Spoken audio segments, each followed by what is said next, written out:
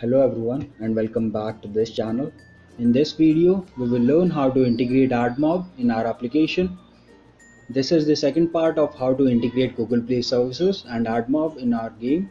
And if you haven't watched the first part, you can get the link from the top right corner and you will get the link in the description as well.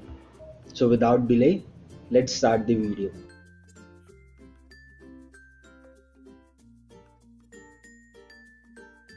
To integrate Google Admob in your application, we have to go on Github and download some packages.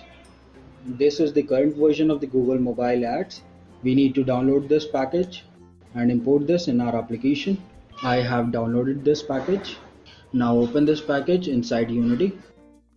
We don't have to import the full package. I will untick the Play Service Resolver and import the package in this cave. This will take some time to import, and let this package import and compile first. Do not cancel anything, because if something goes wrong, your application will crash, and this is a very bad feeling. Now after importing the Google Admob, I will right click on any folder, go on Play Service Resolver, Android Resolver, then Resolve, hit OK. I have created one more script. You can find the script in the Google Play folder. First of all, we have to uncomment this code. We will do that using Ctrl-A, Ctrl-K and Ctrl-U.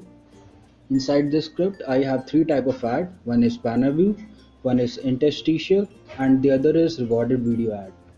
I have also created a bool variable that is publishing app. And when you are publishing your app, you need to change this ID with your Admob ID. We will see how to generate the Admob ID later.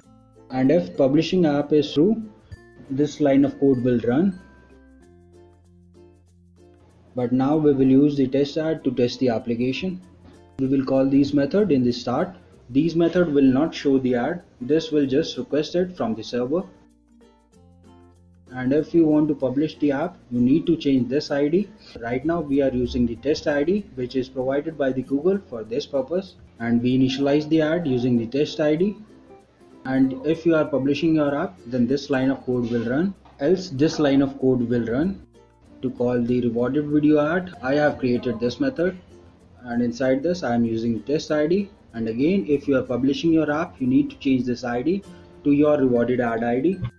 We will see how to create these ad ID later in this video. Now if you want to request the banner ad, you need to call this method, and generally the banner ad is called only once when the game starts. There are different sizes of the banner view. I will use the smart banner. This will automatically adjust the size of the banner according to the screen size. And you can choose the ad position where you want to display the banner ad. Again, if we are publishing the app, this line of code will run. Else we will use the test code. To display the ad, we have to call the display banner ad method. I will call this ad in the start. Now to load the Interstellar ad, we need to call this method, and this will check if Interstellar ad is loaded or not, and if this is true, we will show the ad. And to display the rewarded video ad, you need to call the display reward ad show method. This will again check if the ad is loaded or not, and if the ad is loaded, we will show the ad. Now I will drag and drop this script on this game object. And if you want to publish the app, you can make it true and change the app ID using your Admob ID. Now let's create few more buttons to show the ad. This method will show the interstitial ad. Let's duplicate and create a new button. This button will show the rewarded video ad. Now let's quickly go to the Admob page. These are the test ads which we have used in our application. Now let's go to the Admob website. You need to sign in with your Admob account. After signing in, you can click on this icon, then add app. We haven't published our app, so we will click on no. I will enter the app name here. We are building for Android, so I will select that and click on add.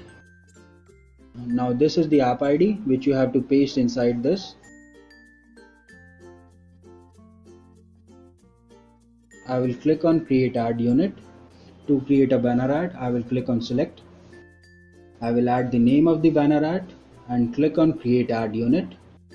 Now this is the test ID which you have to use to show the banner in your application.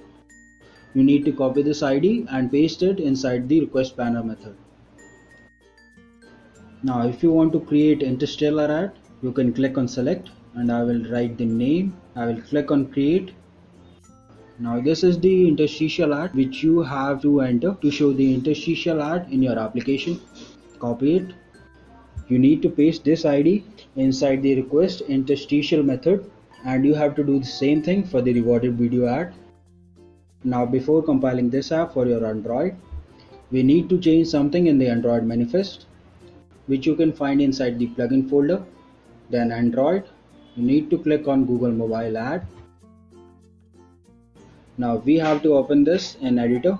I will drag and drop this to open this in editor.